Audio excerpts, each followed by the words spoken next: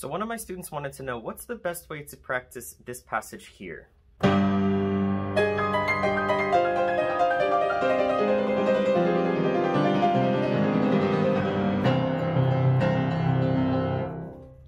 So I'm looking for two separate movements. Down, up, down, up, down, up. Notice I'm also trying to play with the same fingers to create a pattern. 1, 2, 5, 1, 3.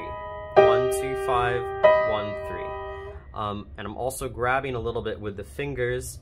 This keeps me from getting tired, because what you don't want to happen is, you know, trying to do the same motion over and over. It'll get in the way of your speed. It'll also cause you to be stiff. Same in the right hand. You want to create a little bit of the same idea. Not as much though, because it doesn't have the accent. So we have down, up, down, up, down, up, down, up.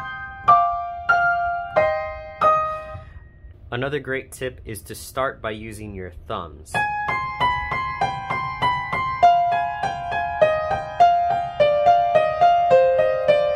Wherever your thumb goes, your hand has to follow. If your thumb is moving down the keyboard, these fingers will follow.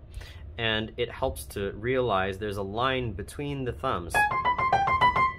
And if you practice that, it'll be easier to add on.